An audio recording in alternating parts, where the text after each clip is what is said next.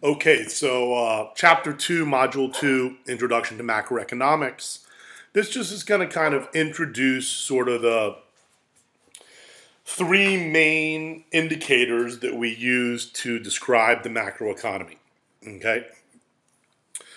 So the first thing we're going to talk about is the business cycle. Business cycle are the ups and downs of the economy through time. Okay? Sometimes the economy is doing great, sometimes it's not so great. And so the business cycle sort of measures the ups and downs that we see.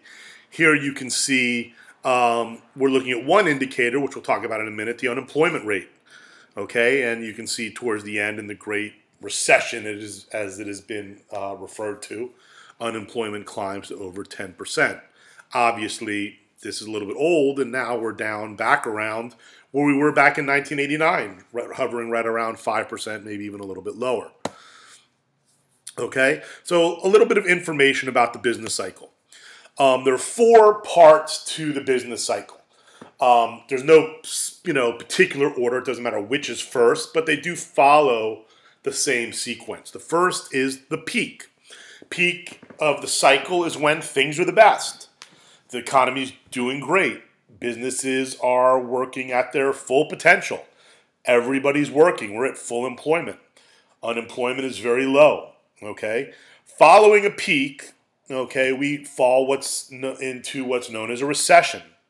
Recession is output is declining, income is going down, employment is going down, unemployment's beginning to rise. Okay, obviously, recessions are something we would like to avoid.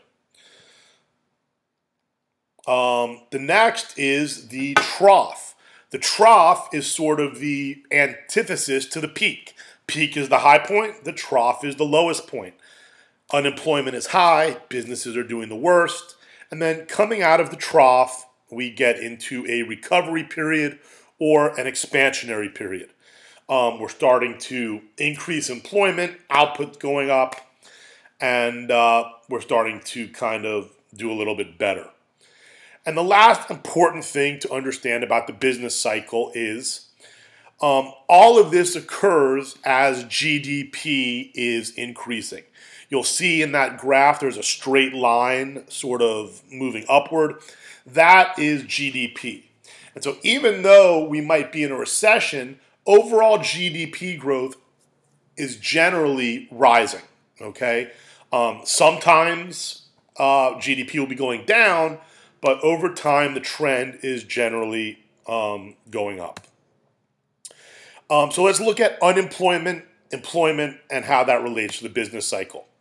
When we talk about unemployment, we divide the population into three groups. We'll talk in more detail about this in a few weeks. The first is people that are under the age of 16, people in jail, people in the military. For purposes of unemployment numbers, we don't count those people, right? They're part of the, they obviously live in America, but we don't include them in the unemployment calculations or the employment calculations. Next, we talk about the labor force. The labor force is composed of two groups of people. We have the employed, people working, and we have the unemployed. Unemployed, and this is maybe a little bit tricky, are not just the people that aren't working, but they have to be actively seeking work, okay? If you're not working, but you're not really looking for work, you're not considered unemployed, okay?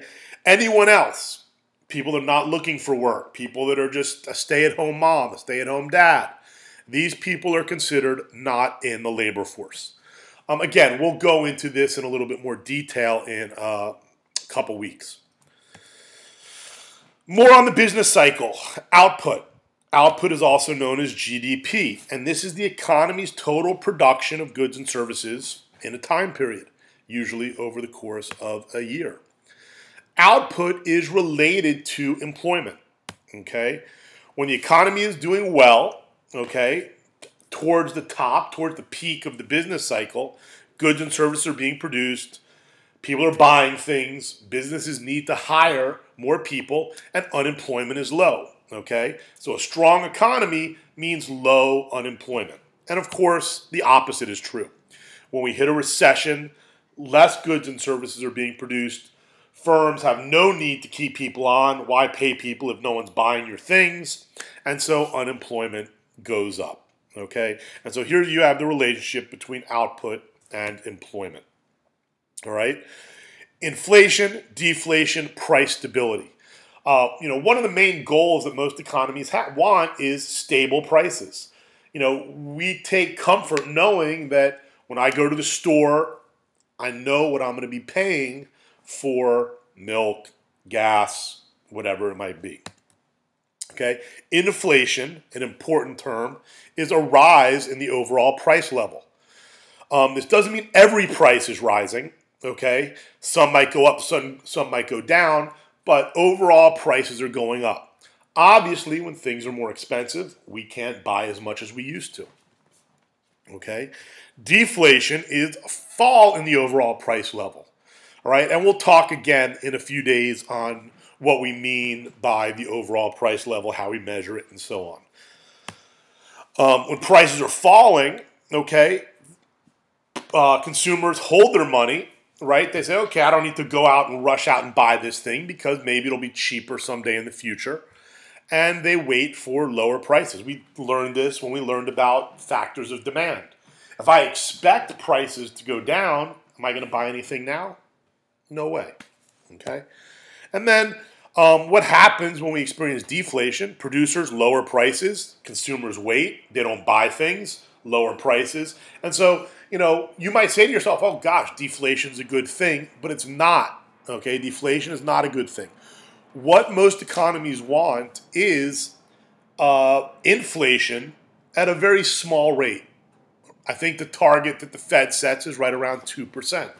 Okay, so we want prices to go up, but we want them to go up at a relatively small rate. Okay, and as I said, price stability is generally pretty desirable. And then continuing, economic growth is increasing output over time. Right? We talked about that upward trend in GDP. This is something that all economies want to do. They like to grow. They want to produce more over time. Okay? And this helps our standard of living. It helps businesses, families, everybody do better.